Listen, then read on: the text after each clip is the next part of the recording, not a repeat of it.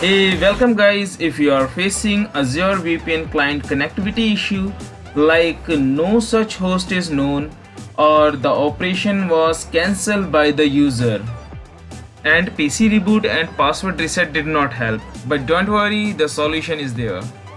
Open Device Manager. You can open it by typing compmgmt.msc in run. Press enter. Computer management window will be open.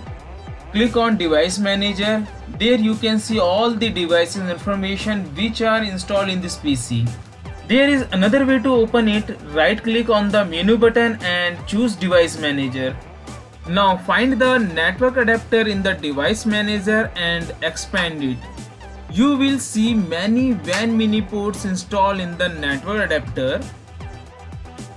Just right click and uninstall all the WAN mini ports one by one. To save our time, let me do it quickly.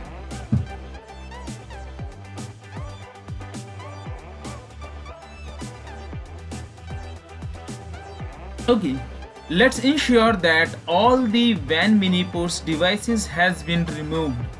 Now right click on the network adapter or on the PC name and choose scan for hardware changes.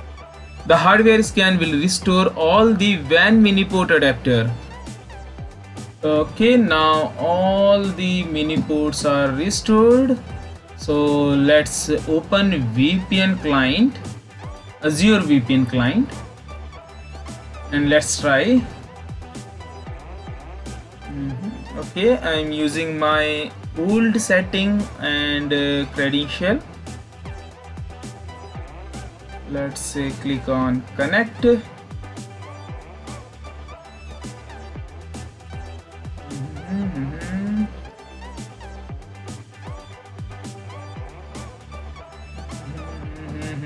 Okay, perfect. It's connected now.